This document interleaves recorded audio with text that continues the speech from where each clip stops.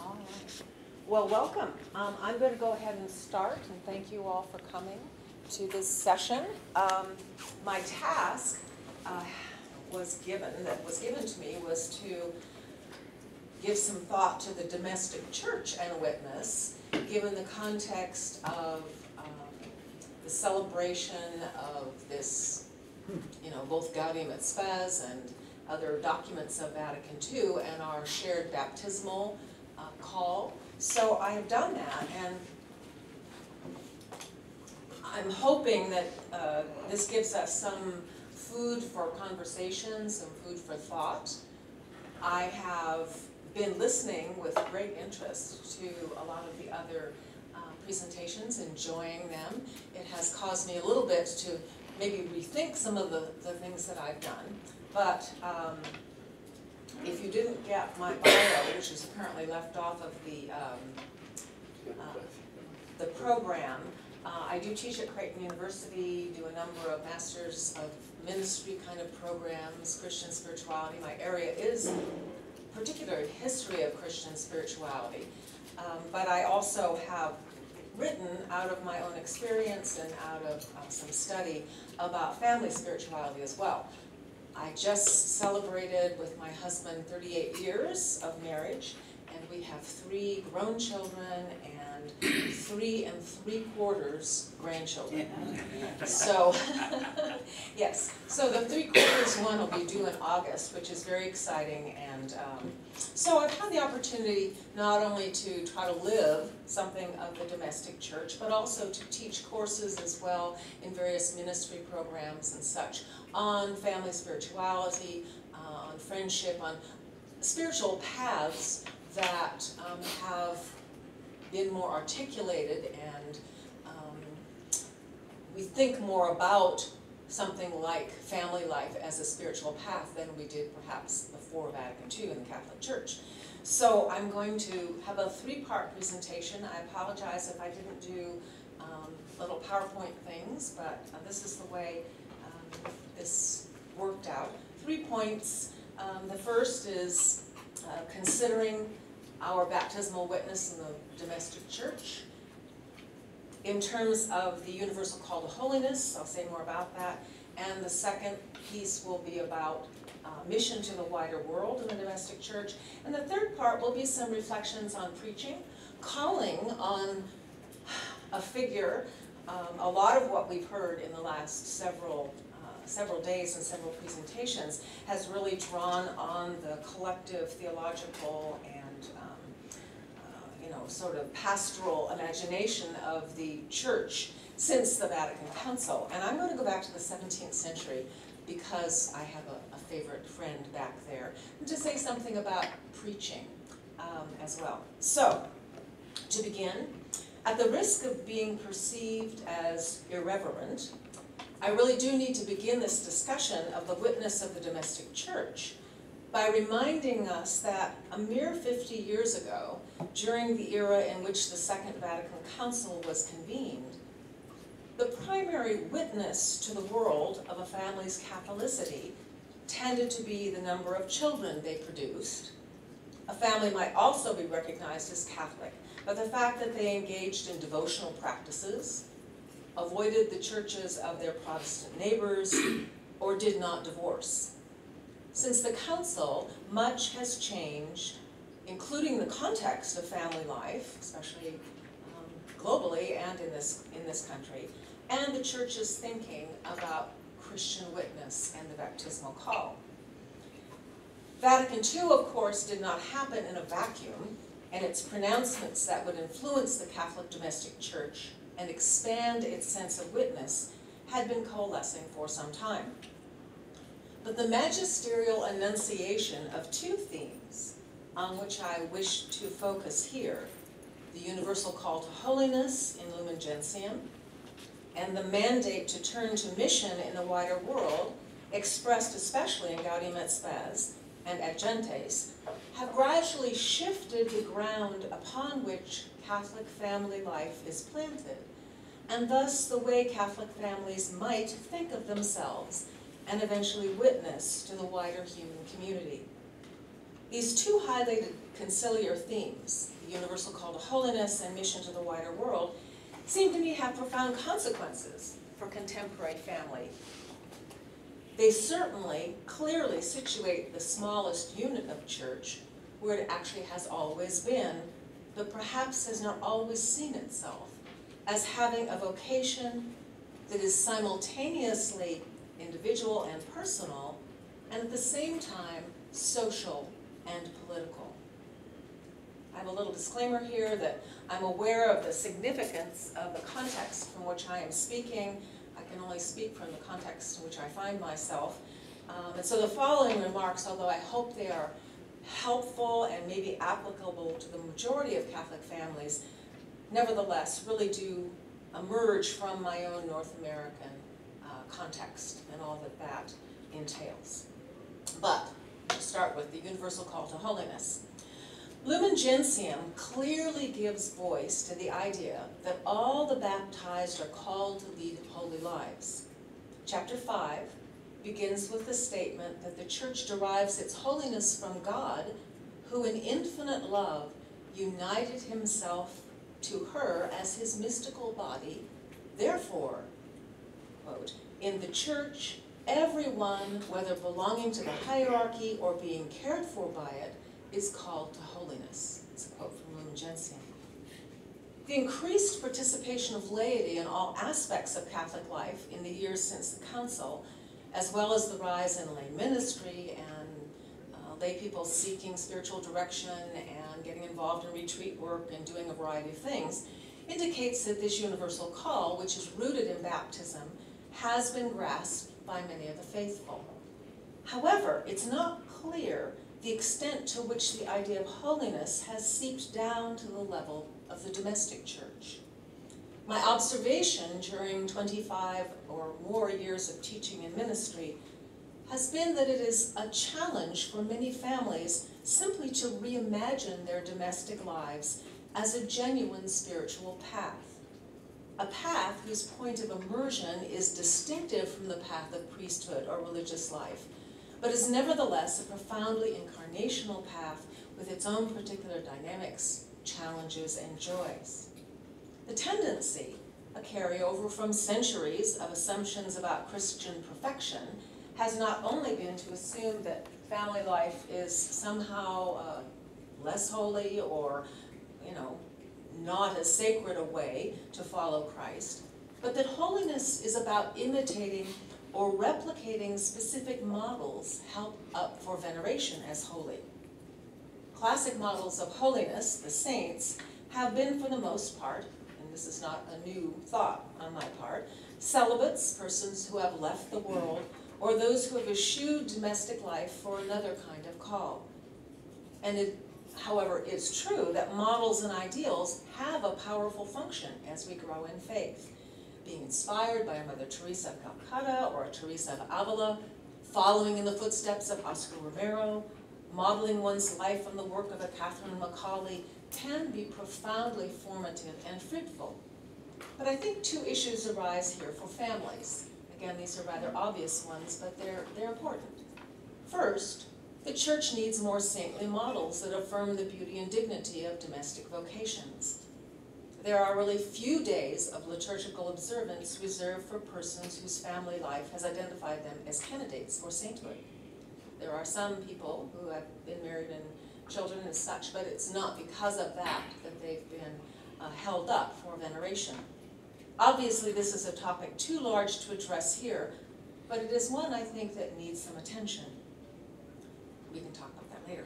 Second, as essential as the witness of the saints is, even if we were to canonize those whose witness is primarily in the intimate world of the domestic church, the Spirit-led adventure of holiness is not something that can be easily copied, I would affirm, not to mention given specific parameters. I really don't believe that there is any true holiness that is generic. Instead, to paraphrase Francis de Sales, a favorite saint of mine, we are asked to be who we are and be that well. Our baptismal challenge is to venture into the mystery of a life prompted by the Spirit of God and aware of the particular gifts and liabilities that we possess, and in the specific context in which we find ourselves, to say yes to the often unexpected and untried siren call of that Spirit. This was true for the saints that the Church holds up for veneration, and it is still true today. I've always liked theologian Karl Rahner's way of putting it. To paraphrase him, the saints are the pioneers in each era, bringing into being new yet unrevealed aspects of Christ's own inexhaustible holiness. So, if you accept my statement that there really is no generic holiness, this is true for families as well as individuals.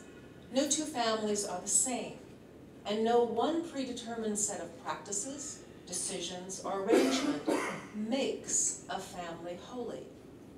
Instead, it is in the lived struggle, the creative and singular engagement with particularity, while being grounded in a universal faith that has a rich treasure of resources upon which to draw, that holiness is forged. If out of this struggle, faith, hope, and love flower, holiness can be identified. I mention this because it seems to me that on the one hand, the Church since the Second Vatican Council has really attempted to address families as baptized Christians who are genuinely called to witness in the world. And there are many programs available to aid families in crisis, to inform families of their responsibilities as members of the domestic church. There tend to be diocesan offices for marriage and family life, and long-term marriages are often held up for public celebration. Lay Catholics are encouraged to participate in most aspects of parish life. On the other hand, I don't want to sound too negative or gloomy, but my observation has been that the address to families or the teaching about family often seem to be so general and theoretically, or so restricted to marriage preparation or to sexual ethics, that they may fail to inspire the longing for holiness in all aspects of life to which all Catholics and Christians are called. Spiritual formation of the laity needs to go beyond instruction in doctrine or catechesis. Here's an example. I've taught this document. It's not the newest document there is, but I think it captures the spirit of what seems to be a sort of pervade pastoral responses to the domestic family. The spirit of the council is clearly evident in Familiaris Consortio on the family, Pope John Paul's, or St. John Paul's, the second apostolic exhortation inspired by the 1980 Synod on the Family and promulgated in 1981. The document begins by situating the domestic church in its present social and cultural situation. It then identifies the role that the family plays in the larger ecclesial body. So it places the family in a particular role in the larger mystical body of Christ. The fundamental nature of family in that document is identified as a communion of love, particularly dedicated to the transmission and nurturing of life. The exhortation affirms the innate dignity of all members of the family, being specific to describe the family as consisting of two parents and their offspring, while mentioning the importance of elders. It considers the family's prime ministry to be the spiritual nurture and education of children in the faith and in the fundamental values that allow human community to flourish. The exhortation likewise considers families as evangelizing communities rooted in the sacramental life of the church and offering service to the larger society. This is clearly, for its moment, and maybe for all time, I don't know, an expansive vision and an important official placement of family life in its position as one of the many sanctified paths to which baptism might lead. In general, I think this is really a vision that still undergirds most church teaching and Catholic pastoral practice today. However, out of my teaching experience and my lived experience and reading a bunch of things and listening to a lot of people, Familiaris Consortio closes with a discussion of the pastoral care of families again situating the domestic church primarily within the larger vision of the body of Christ, and seeing it as fulfilling its assigned role, and doing so by embodying the communion of love through a particularly defined structure and practice. A final segment considers the pastoral care of difficult or irregular cases, families that one way or another fail to mirror or replicate the domestic church described in the foregoing discussion. Among these are mixed marriages, trial marriage, civil marriage, free unions, divorce, and remarriage. I don't intend, open the Pandora's box of this, do not intend to discuss or raise objections to the moral, theological, or doctrinal issues that are pertinent here. But I have to raise this question. Does a family witness to holiness primarily because it replicates a particular structure? Is a family holy because it consists of two parents and their children who fulfill all the criteria outlined in on the family? Are they holy because they show up together each Sunday at Mass? I would hope that a consistent immersion in the deep wisdom of the church's sacramental life would worm itself into the hearts of parents and children. That is the intent of coming, is it not? But for attendance to move beyond obligation, some really fiery quickening of spirit needs to occur. Put simply, is holiness synonymous with behaving or appearing to behave in a particular way? Does a family's irregularity or difference inhibit the longing for or the realization of the holy? Or is the attempt to foster and realize a communion of love in all sorts of circumstances actually what holiness in family is ultimately about? So I would prefer to shift the focus a bit when thinking about the universal call to holiness in the domestic church by giving more attention to the spiritual capability of a variety of families actually found, and to the arts of discernment. Holiness, I would contend, is as much about radical openness to the Spirit of God as it is about fulfilling obligations or expectations for the performance of duty. Please do not get me wrong here. I am not advocating that obligation should be shirked or that faithful practice is not essential in spiritual formation. I'm simply saying that when we speak of family and holiness, I think what is key is to nurture the arts of individual and communal discernment that can enable radical availability to God's inrushing Spirit. This is a task not exclusive to the model Catholic family, but to all families. Such discernment involves individual and communal immersion in Scripture and tradition, attentiveness to wise mentors, and to the prick of conscience, as well as to actual experience, and to the prompting of the deepest of human desires. This is followed by the attempt to sift through all that is peripheral, and then to listen again, both individually and communally, sifting and sorting the various impulses, demands, circumstances, so that the plumb line that hones toward the ground of love can be felt. Whatever discernments we make in family, however we do that, it's really this process of discernment is not something that should be, I think, just reserved to those people who, read or do the exercises of St. Ignatius, as much as a more communal experience, or communal teaching and learning of how to begin to sift, how to trust that, number one, we are beloved children of God, and that God speaks to us and acts and prompts us through the Spirit. Parents need to learn and model these arts in order to be true teachers to their children. So while I fully appreciate Familiaris Consortio's description of the domestic church as a communion of love, I'm a bit less convinced that the generalized vision it presents, and that is hung on the framework of what the regular or not difficult family should be like, really unlocks the full promise of the universal call to holiness. God's Spirit cannot pry us open, remake and transform us when we assume that it is only when we have no problems or only when we look like the idealized family or person that God can and will meet us. I have a favorite phrase that God can't meet us where we think we ought to be. God can only meet us where we are. And that's where discernment starts, is precisely where we are. In the context of the contemporary world, we have lots of variety of people, situations, contexts in which God can meet us. Grace tends to find us not necessarily in our sufficiency, as fine and as powerful as that might be, as in the humility of our insufficiency, our brokenness, and our particular, irrepeatable, unique situations. Perhaps what I'm trying to say is that forgiveness, mutual compassion, and a shared effort to meet each other halfway are some of the classic spiritual practices that may allow families to aspire to the unique holiness to which each of them is called.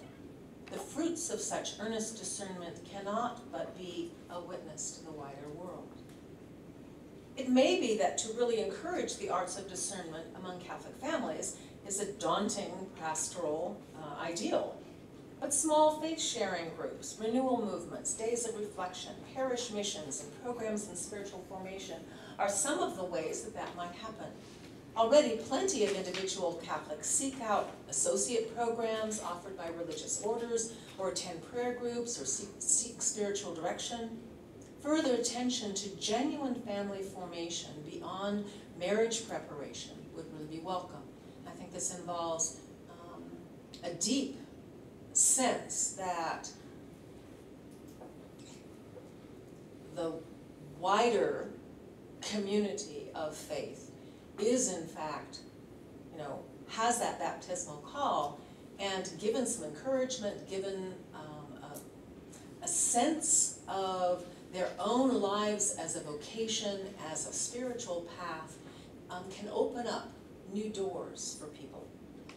So that's number one. I could say 1,000 other things. I could write 3 books about this. But second point, mission to the wider world.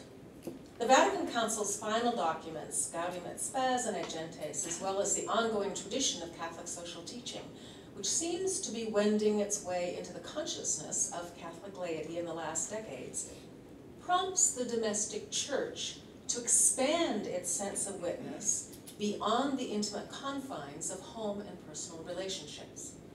For a long time, we think of the domestic church, we think of it's the family as in and of itself, and again, something like Familiaris Consortio gives us this vision of a communion of love, but with very particular structures that it holds forth as ideal. But we're prompted now to move beyond the intimate confines of home and personal relationships. Members of families are not only parents, children, and in-laws, but workers, citizens, consumers, and societal agents. Pope Francis has particularly encouraged the faithful to embrace a perspective that shifts attention away from preoccupation with internal ecclesial issues toward the poignant and pressing issues that trouble the wider human community: poverty, injustice, violence, the unequal distribution of resources. He's drawn attention to the marginalized across the globe and brought into focus the teaching on the option for the poor that has its germ in the Latin American Episcopal conferences that followed and have continued to follow in the wake of the conference, of the council. Both John Paul II and Benedict XVI, before the present pontiff, also oriented Catholics toward the contemporary world.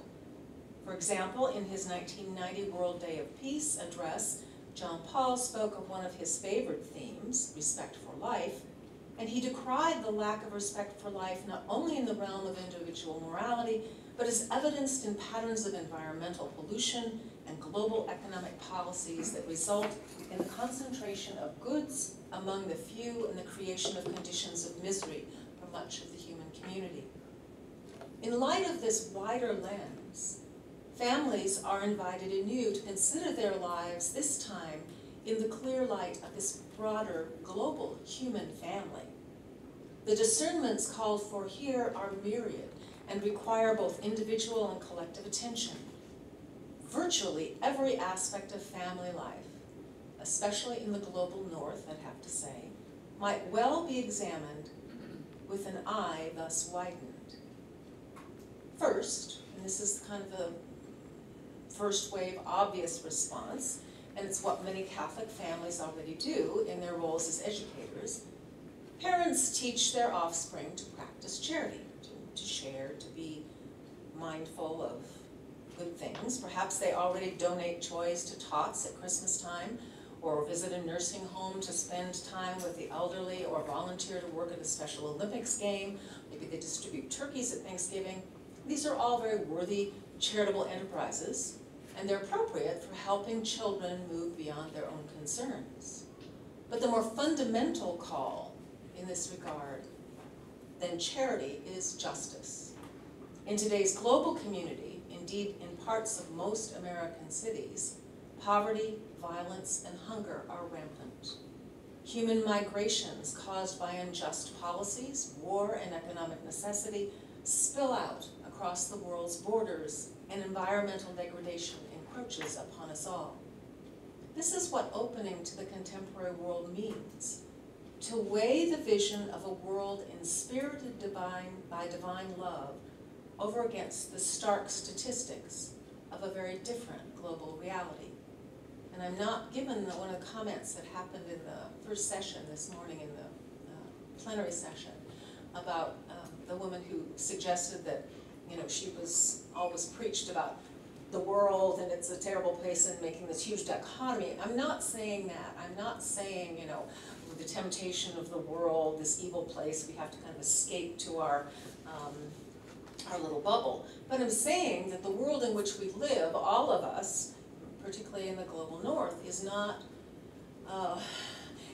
a world of Leave It to Beaver. It's not a world of Sex in the City. I mean, maybe partly, but for very few people, for the most people in the world, and this is our world, and this is the world we're giving our children, there is this huge, huge cry of the poor and cry of those who are marginalized or dispossessed, who clean the hotels in our fancy places that we stay, who are trafficked across the United States, and it's really a different world than it was 30 years ago.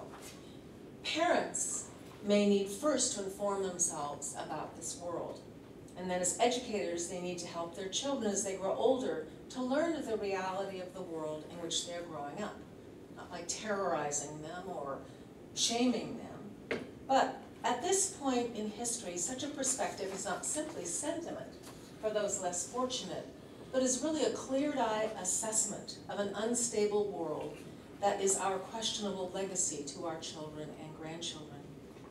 The Catholic Church, the domestic church, is not only a church of the hearth, a community of nurture and care.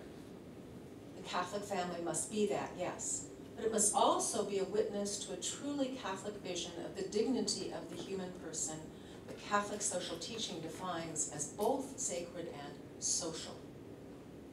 Because I have lived it, I am sympathetic to the complex challenges and discernment with which this two-pronged mandate to love confronts families. What does it mean to take care of the persons one has been entrusted to? What does it mean to nurture, feed, house, shelter, educate, and prepare your children for the future? What does it mean to care for your elderly and infirm, to meet the demands of the work that sustains family life, and yet also attend to the cries of the world beyond charitable giving? What does it mean concretely for the domestic church to make an option for the poor? Again, I don't think this is one easy answer, nor one approach can work for every family or for any given family all the time. I'm very aware that in the North American economic and societal context in which this must be negotiated, fueled as it is by an unforgiving ethos of individualism and a fierce competitiveness of a market-driven economy. But the challenge, I think, is really real, and the witness is real as well. One contemporary theologian who has addressed this thoughtfully is Julia Hanlon-Rubio, whose Family Ethics, Practices for Christians, takes its cue from Catholic social teaching. After surveying the sources of Catholic tradition and historical precedents for Catholic families as agents of social change, Hanlon-Rubio suggests common sense practices that have broad implications that include fidelity, eating justly, tithing, downward lifestyle nobility, and prayer as resistance. In the interest of time, I will limit myself to a consideration of tithing, basically. I recently taught Hanlon-Rubio's book in a graduate course on family to Catholic ministerial students. They were a wonderful group. And I was not surprised that the adult participants were receptive to the notion of the family as a communion of love and the idea that marriage and family life could be a genuine spiritual path. Although this was in fact a new idea for some of them. They had just never quite named it that way or lived into it or experienced it that way. What did surprise me was the extent to which these very good students, most of whom were preparing to do lay ministry, had difficulty imagining what it might mean to tithe, if not literally 10%, but even to give regularly and allocate some portion of family resources or incomes to a wider world in need. They were comfortable with parish collections, they were very familiar with that, and when most of them thought of service to others, they assumed that their parish was attending to the needs of the poor. They were conversant with the occasional missionary appeal, with the Vincent de Paul Poor Box or the Christmas food drive. But none of them had been to a parish that had a twinning program with a parish in the developing world. Few had ventured out beyond the confines of a middle-class lifestyle. If they had traveled, it was mainly to places of relaxation and pleasure. Few of them could imagine why a college-age daughter or son would want to spend a postgraduate year in the inner city as a volunteer with the Jesuits, the Capuchins, or the Salesians, insisting, in concert with the parents of many such young people, that advancement toward a corporate job or a medical or law career was what really mattered for that child's future. Tithing of time and talent like this seemed to many of these ministerial students to be a frivolous diversion from what was expected as a postgraduate itinerary toward real life. Now I can appreciate, you don't want your child living in your basement when they're 45 years old, but at the same time, there was They don't want to be babies. yeah, no, they don't, but some of them are. But just the pressure of economic necessity in this country and expectation, especially given the fact that our children's generation is the first generation that's not going to do better than my generation is going to do better than my parents. It's not that way anymore. It's jobs are scarce. Who knows? The real surprise to me with this group of students was the difficulty these exemplary Catholics had imagining how their individual families, or the families to whom they minister, might in fact witness to the social and political dimension of life, and that as the smallest unit of church, participate in the enterprise of social transformation. But in fact, the options are endless. I'm really aware that for many families, simply making ends meet is a struggle, and that in various phases of any family's life, resources, time, and availability are severely limited. A new baby, young children, job loss, death, elder care, family illness, all of these have to take priority at different times. But any family can pick its choice of witnesses, and not all witnesses require extravagant commitment of time or resources. What it takes is the courage to imagine the Catholic family as a little bit countercultural, not only because of its sexual ethics. Families are consumers and workers and citizens in what they buy and what they do not buy, what work they do, how they vote, what initiatives they support or do not support, how they relate to neighbors and those who are different from them, how and where they spend time, how they treat the land, the environment. All this is reflective of their faith. Here's a possible list of questions a Catholic family might ask itself. It's far from exhaustive. If we are not completely restrained in our work lives, does the work that we do and the way we do it accord with our faith values? What kind of housing do we need, not just want? What kind of transportation do we have, and how many vehicles can we justify? What about energy consumption? Electricity, gas, fossil fuels? How much and what kind of clothing and possessions do we need or merely want? What about technology, home entertainment? How do our eating practices contribute to the global good and the environment? How do we witness against racial and gender and class stereotypes? How do we view domestic violence or human trafficking? How do we spend our leisure time? Do we monitor TV, cell phone use, and internet use? Do we recycle? How do we teach compassion and other-centeredness to our children? What does the option for the poor and the marginalized look like for us? How does what we buy or consume or support affect other people beyond our immediate circle?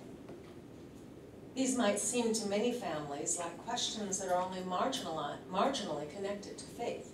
In fact, they are central questions entailing discernments that each family is encouraged by our tradition to engage. Certainly not all families can address all issues at all times. You have to choose your battles. You know, you have to choose something that you can give yourself to that's realistic, but that creates both a mindfulness and an actual action on behalf of something larger than your own family. But each can determine where their time and treasure might best be spent, and they might be encouraged from the pulpit to take their role as social agents seriously. So finally, my final remarks are about preaching in families. I'll close with some suggestive reflections on preaching and the witness of the domestic church. And I'm going to draw here on what might seem to be an unusual source. I think we've mostly talked 20th century and beyond in this conference. But my source seems an apt one in the conflicted cultural and ecclesial situation in which we find ourselves today. As I suggested, I am a longtime student of St. Francis de Sales, the 17th century French-speaking Savoyard bishop and spiritual writer, who was deemed by later generations both a saint and a doctor of the church. He's remembered for many things. His gentleness and humility, which was modeled on Matthew 11:28-30, and for his incredibly persuasive preaching, one of the great preachers of the tradition. He also promoted what today we call the universal call to holiness. In fact, his teaching was explicitly the source of the universal call to holiness in the Second Vatican Council. What is less known is that de Sales' pastoral style was forged very consciously in the context of great conflict and violence. He was Bishop of Geneva in exile from his diocese because Geneva was a Calvinist stronghold from which the Catholic faith was banned. Even more striking was the strife within his own Roman Catholic fold. France and its neighbors, little history lesson here, quick. France and its neighbors, including Savoy, were religiously divided at this point. It wasn't just that, oh, there were some Calvinists and some Lutherans over there, but the countries themselves were literally divided, and they were all together.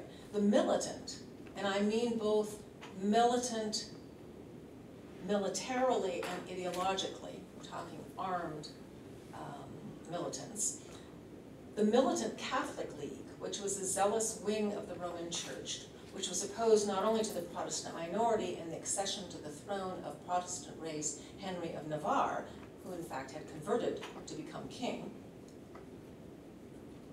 The violence of this Catholic League extended to members of its own church who would take a more moderate stance toward the Protestant minority and toward Henry's claim.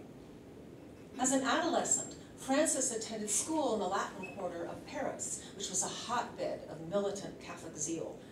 A critical spiritual crisis, he became terrorized that he was going to be alienated eternally from God, was precipitated when he learned of Calvinist teaching of double predestination. But even more so, by the threats of heresy and damnation that were hurled upon him and others by his militant co-religionists, upon anyone who did not perceive God or the practice of the faith as they did. So the Catholic Church was at its own, had its own, not just conflicts or differences of opinion. I mean, literally, we were talking, hurling, you're going to be damned, you're a heretic, and violent conflict. The story is more complex and can be recounted here, but Francis's resolution of this crisis had serious pastoral consequences.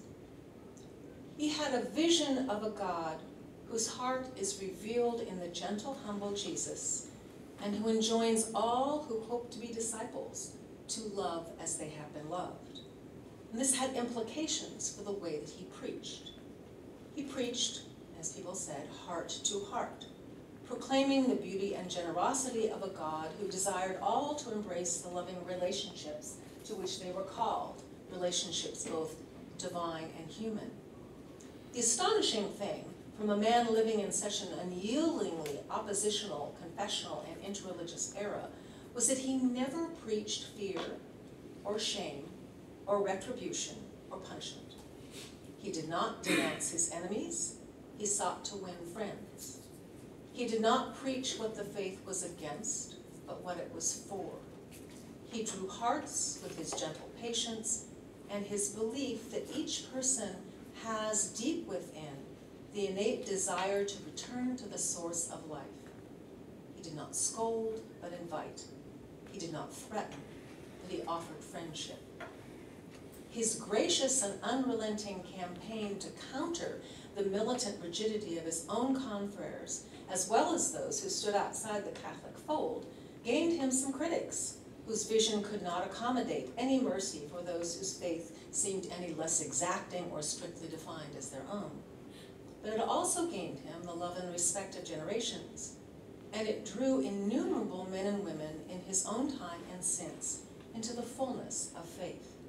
It shaped them as committed followers of Christ, as lovers of the divine lover who pursues us with persistent tenderness and care.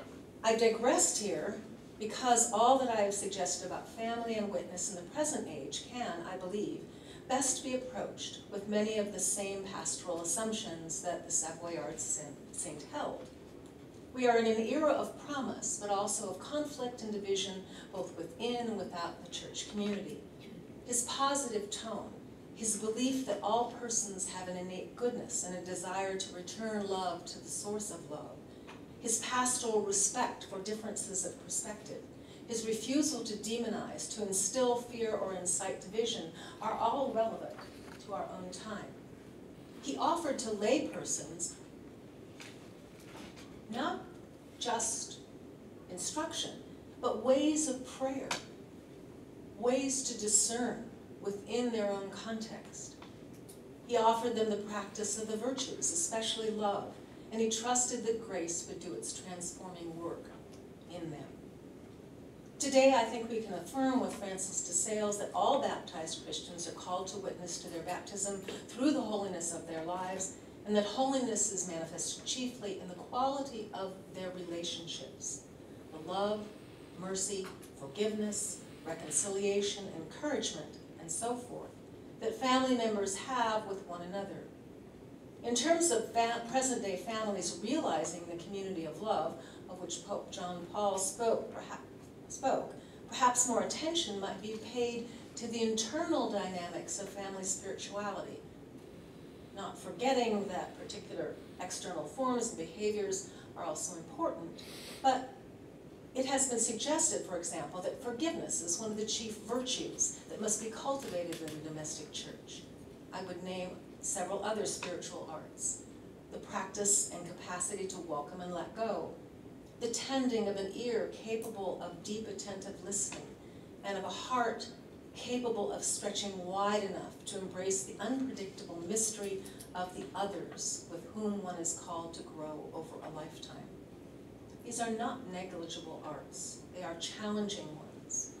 Families need to be encouraged and commended when they grow and heal and fail and wound one another, yet return to forgive and embrace one another in a love that is wide enough to embrace the whole of human experience. We might also affirm that holiness is a lived experience of the challenging, healing spirit moving among us in the many forms of family life that are discovered today. The new challenge for Catholic families is to straddle the twin dimensions of a call that is simultaneously individual and personal, and at the same time, social and political.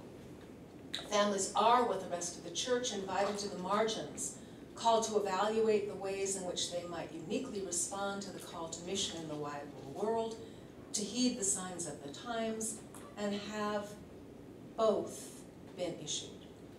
To encourage this call requires, if Francis de Sales has anything to teach us, an emphasis on transforming families' imaginations through persuasive love and gentleness, on being God's love, rather than focusing always on getting it right, or by instilling fear or threatening exclusion.